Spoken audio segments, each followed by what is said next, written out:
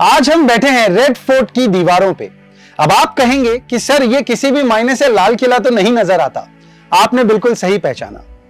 I am sitting on the ruins of Lal coat, which if translated into English would become the red fort. आज हम साथ में सफर तय करेंगे from Lal coat to Lal Qila. Hello ऑर्फिकन्स, मैं हूं मुकेश पारिक, आपका इतिहास का अध्यापक, और आज हम पढ़ेंगे about the Delhi sultans. Delhi, जिसे सबसे पहली बार अपनी राजधानी के तौर पर स्थापित किया था अनंगपाल तोमर ने। अनंगपाल तोमर ने निर्माण करवाया लाल कोट का, यानी कि the original red fort of India. Lal coat के रुइंस अभी फिलहाल मेहरौली साउथ दिल्ली के पास हैं। Mehrauli is actually the oldest living area of Delhi. जी हां, चांदनी चौक और पुरानी दिल्ली से भी ज्यादा पुराना है Mehrauli.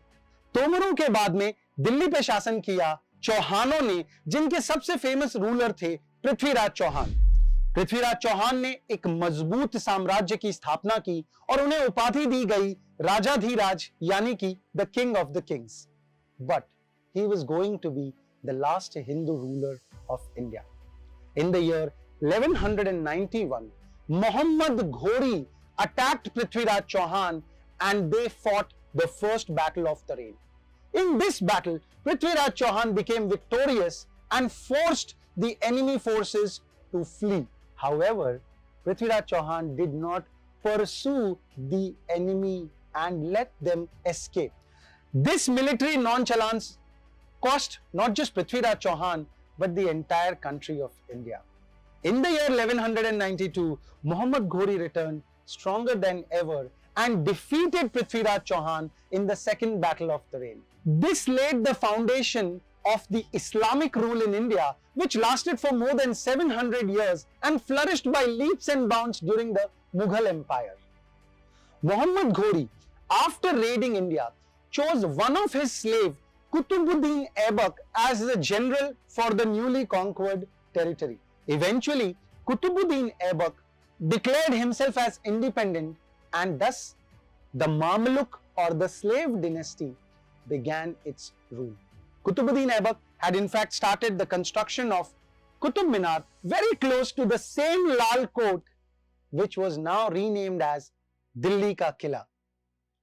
After Qutbuddin Aibak, Iltutmish became the Sultan of Delhi.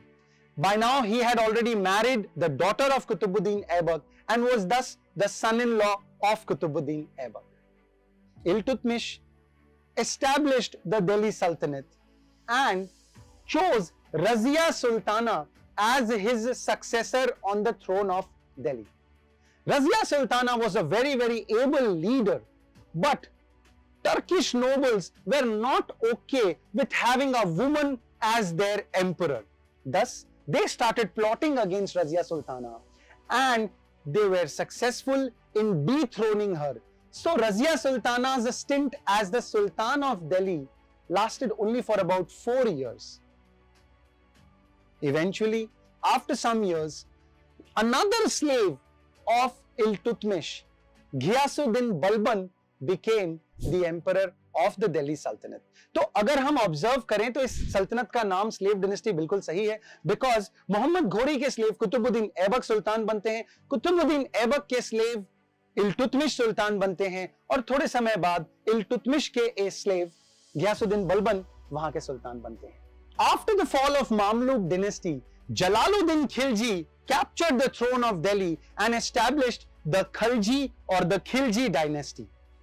After becoming the Sultan of Delhi, Jalaluddin Khilji became very mild and kind-hearted. This was resented by his nephew Alauddin Khilji, who eventually killed Jalaluddin Khilji and became the emperor of the Delhi Sultanate. Alauddin Khilji was a very ambitious and an aggressive man. He started expanding the territories of the Khilji dynasty. He was also very successful in containing the Mongol attacks during his reign of the Delhi Empire. During one of his raids in Gujarat, he captured a eunuch slave, Malik Kafur. Malik Kafur quickly rose through the ranks and became the chief counselor of Alauddin Khilji. After the death of Alauddin Khilji, Malik Kafur made Alauddin Khilji's son Shahabuddin as a puppet sultan and started using his influence to control the throne of Delhi.